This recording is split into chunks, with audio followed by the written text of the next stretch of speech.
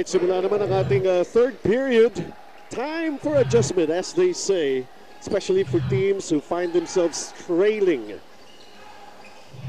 Pero Cebuana, of course, leading by 11. Maji Season is back on the floor here. Alan Mangahas, nice assist pass. Di nga lang ma-convert ni GUC Celia Cruz. Will be given 2 free throws. Pero as I was saying, matagal na magkakilala, matagal na magkasama sa isang team. Itong dalawang players na to, Mangahas and Celia Cruz, both coming from Blackwater. Now yung pasa na yun, ni Alan Mangahas counts for an assist now. They're 11th. Alam mo, I felt na itong Gio Celia Cruz could have gone up the PBA. He's a free agent. Kung pumalik yung Blackwater, kala ko huhugutin na siya dun eh. Naiwanan pa siya dito eh. Nagpahinog pa ng gusto, ganun pa ba? Ganon. Well, he just made Cebuana to lead by 13 right now, 46-33 here in the third period.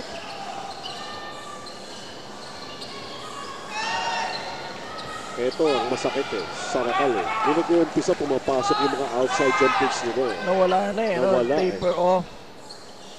It was Ibay who missed the three-pointer. Marcia Arellano. Celia Cruz to the basketball. Arellano. Zamar. Shot clock down to 6. Very patient offense here. Zamar pulls up for a 3. Wala. Viernes spinning away. Hooks a pass inside. Nabitiwan. Na-control. Too late. Pero ng contact. Ano sayang yun eh, no? Ang ganda ng setup ni Viernes. Pero hindi lang nasalo na maayos ang pasa eh. Kung nandun na eh. Kung nakuha lang niya na maayos ang pasa, that would have been an easy 2 points. So Raymond Hamito is at the line to shoot free throws.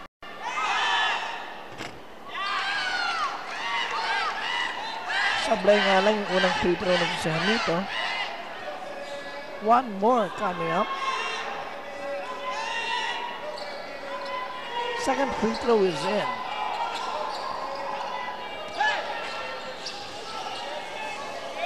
Sumusubok mag-trap ang RACAL. Pero alam na Cebuana kung anong gagawin. Arellano, now Samar. Arellano again. Shot clock down to 7. Samar. Celia Cruz. Patience is a virtue. Alan Mangahas falls short. Well, he was spotted wide open that time. Had all day to spot up for that shot.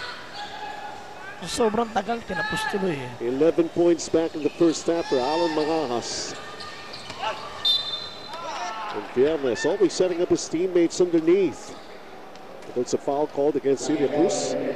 Yun na nga eh, no, hindi na nagtitira ito si Viernes eh. Kasi nga yung depensa nasa kanya, di kita na, dinidiktik na siya eh. So, mas mabuti pa para sa kanya na magpasa ng bola.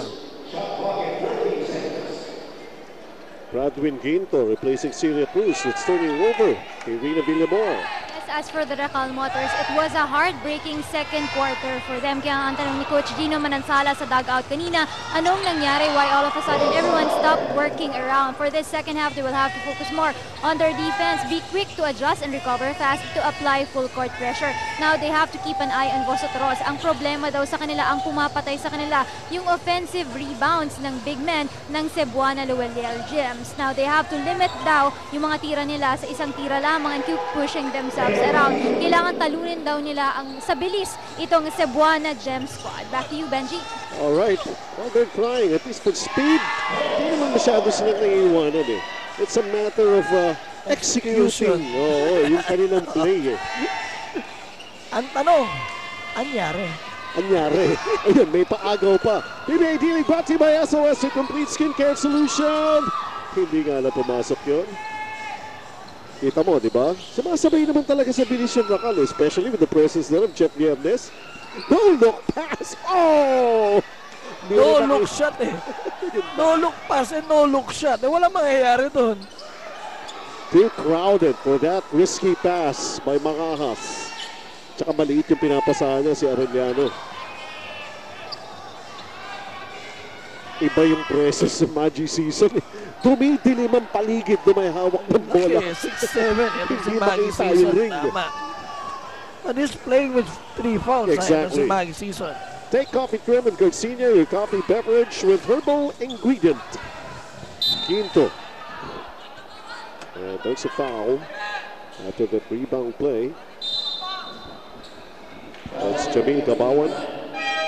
Third foul ni Gabawan yan. And again, look back on the floor here for the white shirts. Sotros pumasok muli para sa Cebuana. You know the combination ng Sotros, di mo alam kung sino ba 10. Tsaka saan magagaling yung mga pasa. These are guys na pwede mag-point guard, pwede mag-offer. Yun talaga yun eh.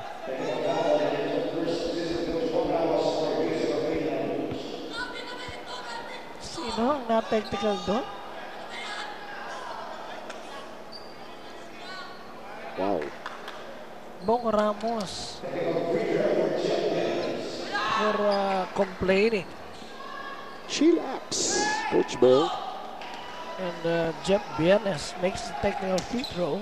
11 points in the ball game para kay Jeff Biernes. Lamang pa sila ng ano yun, ha? Ng double figures, ha? Nagre-reklamo pa, ha? Well, kanya-kanyang mentality for the coaches, eh. They don't like what they see. Talagang... they give you a piece of their mind. Yun na yun, exactly. Taking the words right out of my mouth.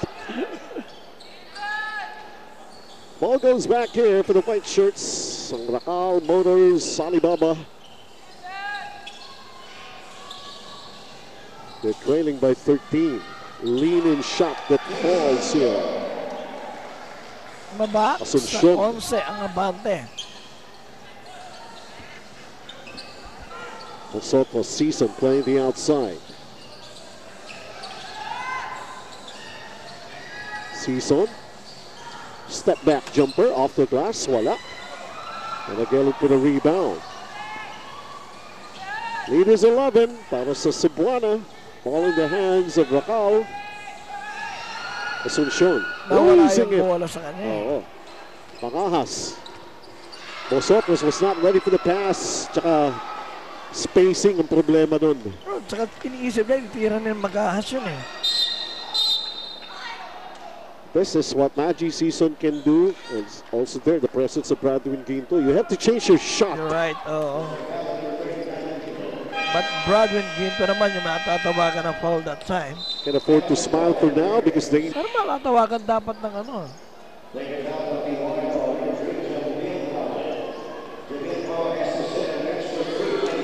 It's a flagrant. Yung second motion, wala? Yun, tumira na. Yun na yun. Yun ang tinatanong ngayon. Coaching staff yata ng... pinatira na eh. Hindi kasi na-announce eh. Kaya nga eh. Technical foul yun. Yun yung flagrant foul eh. Jamil Gabawan. So yung second motion, supposedly, nagaling kay Esibar, itinira na. Yun eh. Diba? Itinira na. Yung technical foul na itira na eh. Yung announcement ang inihintay ni Coach Bong Ramos. Pinapatiran yun, hindi nyo pa ina-announce. Kaya nga eh. So, ano nangyari? So, eto ngayon yung flagrant. When this is a flagrant, dalawang free throws to. It's ball possession. At upo, si Gabawan ng 3 minuto. Sablay yung unang free throw ni Asibar. Asiwa pa eh. Asiwa. Asiwa. It's the contact. Second free throw is up. It's in. So 1-2 para dito kay Asibar. Yun yung flagrant foul free throws. 61-45, 16-point lead for Cebuana Lhuillier Gems at a minute 29 dito sa ating third period.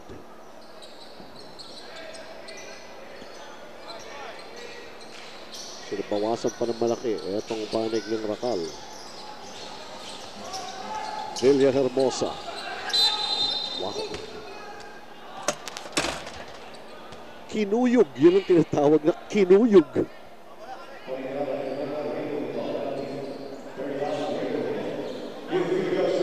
Pero kasi si Ginto, alam niya kung saan siya pwesto eh. Oo.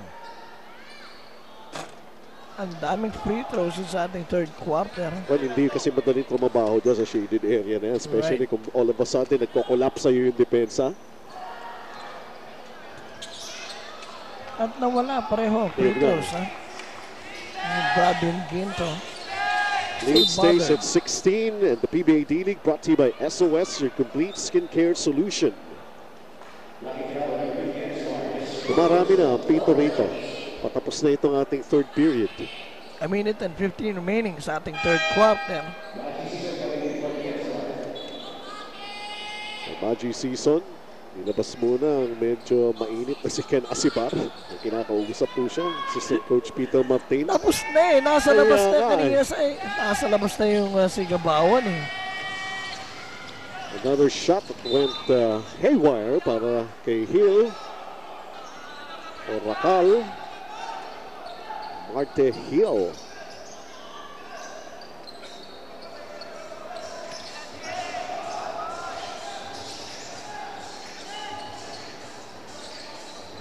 Zamar, Season, baseline jumper, won't go.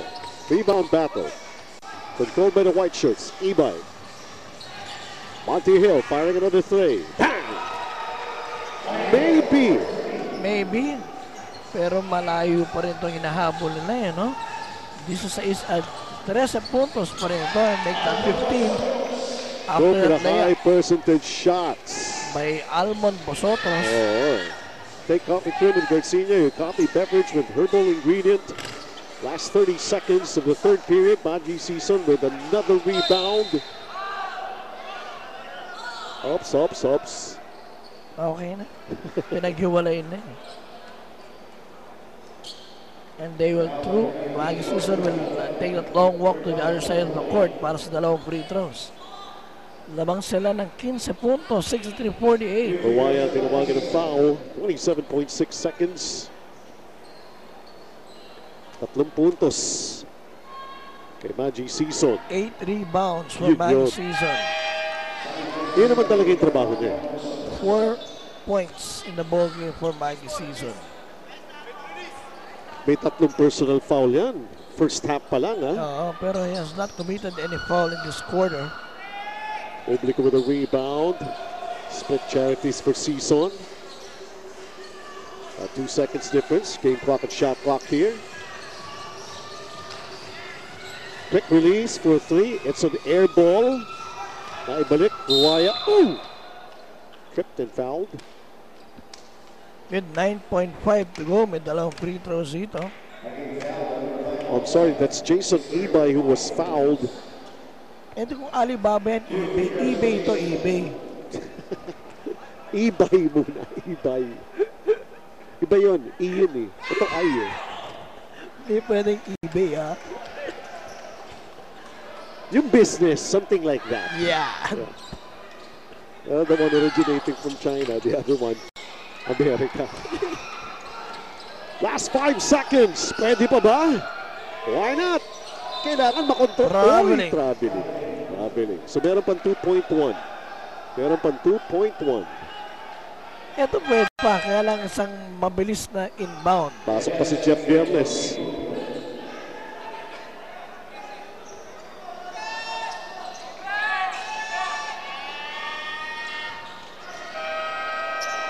Could have counted kung pumasok yun. Maiksi nga lang. And still, Cebuana in control at the end of the third period, leading by 15-64 to the 49 of RACAL Motor.